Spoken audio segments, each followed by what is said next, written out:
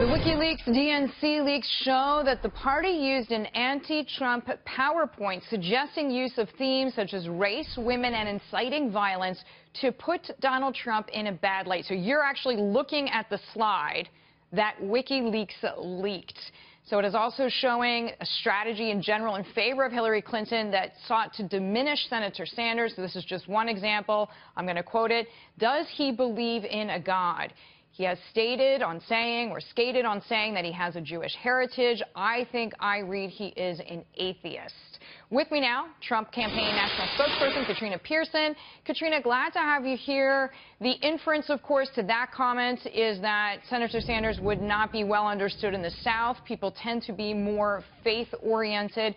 Is it fair to go after a candidate's religion or lack thereof? Or would you say this is just part of the politics game? Absolutely absurd. If this had come from the RNC, you would see headline after headline and protest.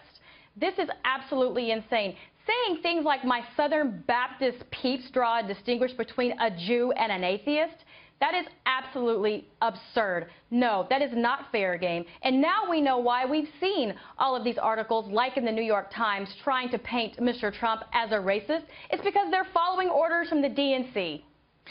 Well, although I do want to say, I mean, this is 20 years ago, but the very famous columnist William Safire actually called Clinton a congenital liar. And it does seem as if these email leaks, again, point to a huge question of trustworthiness as far as she goes, which is clearly her biggest hurdle in November. But I know Donald Trump has often stuck up in his own way for Senator Sanders. I mean, he's been tweeting a lot, as you well know, in the past 12 hours. I'm going to go over just two of them that we picked out.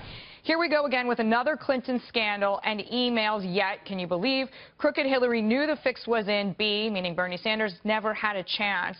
He also tweeted out, crooked Hillary Clinton knew everything that her servant was doing at the DNC. They just got caught. That's all. They laughed at Bernie.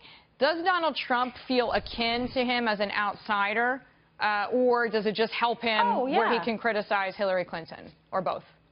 No, absolutely. And as Jeff, you reported in the past, Donald Trump has come to Bernie Sanders' defense several times as the primary process went along, because it is a rigged system, and he's pointed out specifically on the Democrat side with the superdelegates, this is a problem. When we look at the system when it wasn't rigged in 2008, Hillary Clinton lost. Now we have a situation where there's proof, actual vindication from what Mr. Trump has been saying on two fronts. Number one, that the system is rigged, and number two, that the media is extremely dishonest. Now we know for sure who exactly was calling the shots and what they were doing, and that was rigging the system against Bernie Sanders and trying to paint Trump as a racist and a sexist.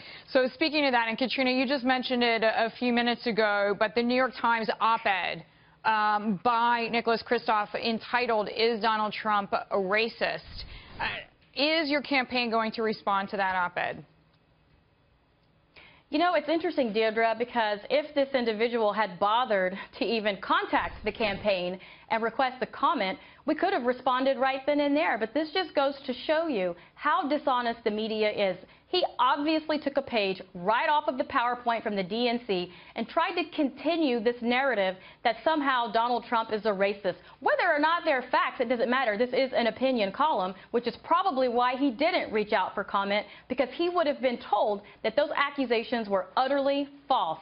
But we have a situation now where it's been exposed to the world. Everyone now knows the system was rigged for Hillary Clinton, as she's talking about a separate set of standards for herself, playing the victim now. It's not going to work, and that's why Donald Trump has a 10-point bump in the polls and why he continues to widen the gap with independents. Yeah, the trustworthy issue is going to haunt her for sure as a candidate. Katrina Pierson, thank you so much.